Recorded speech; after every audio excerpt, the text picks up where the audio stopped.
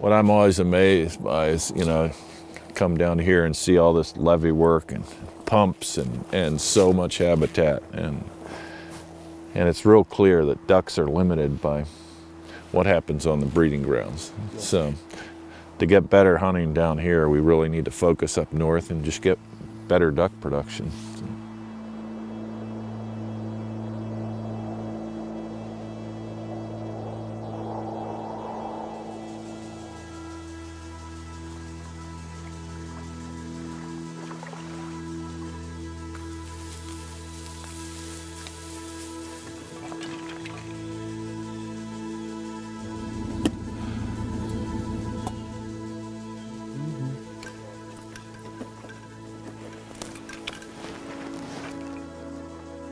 It's great to be down here in Texas, particularly to be hunting with a guy like Bryan Glass. He's been a Delta supporter for over a decade.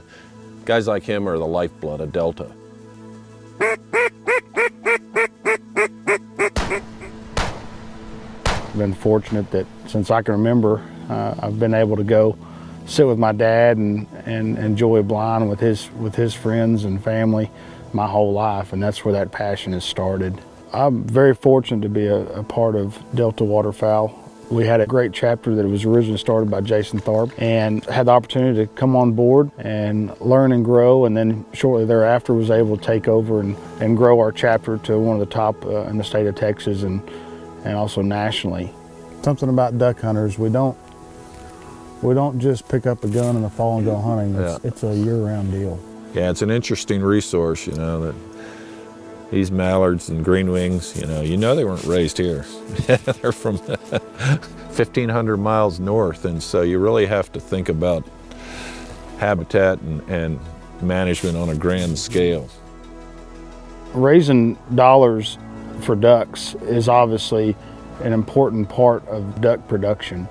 What's unique about Delta Waterfowl, we're sending dollars directly back to the prairie pothole region where ducks obviously are breeding, and therefore in tenfold allows more ducks to be in the skies tomorrow.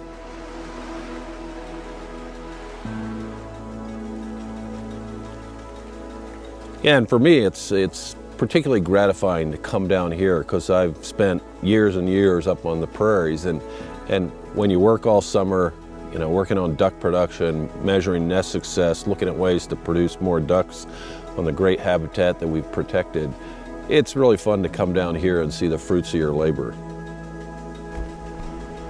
We can provide all the habitat here in the South that we want.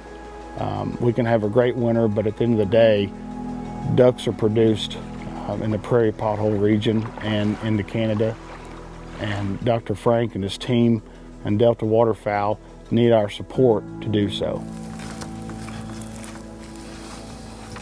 You gotta love these green wings. They're beautiful. They molted, so they got no pin feathers. They're fat, and they make excellent duck steaks. Pretty much all duck hunters, Bryan is a great example.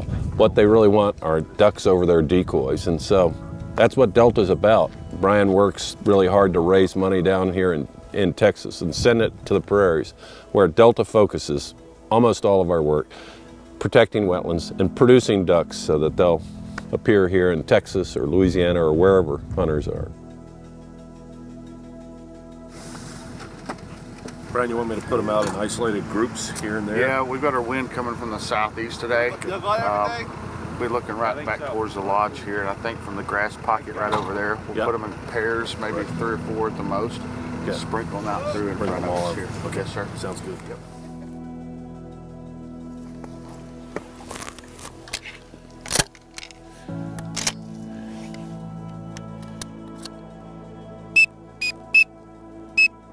Coming back around on the left. You ready? Shoot it. Good bird. Back! When I was invited to come up and do the nest dragging sites, and also go and take a look at previously marked nest sites and actually going back to those and holding those duck eggs, but also seeing exactly how many of those have been depredated by predators. It was a complete eye-opening experience, and you just see that we've got to help those ducks. You know, one of the great things about Delta is that we focus on the prairies and we put all of our effort into finding ways to put more ducks over your decoys. We're the Duck Hunters organization. Being a Delta Waterfowl has provided a lot of unique opportunities for me. I love the duck hunt. I'm a very passionate waterfowler, and it's very clear to me that Delta Waterfowl puts more ducks in the sky, and I would hope that you would see that as well.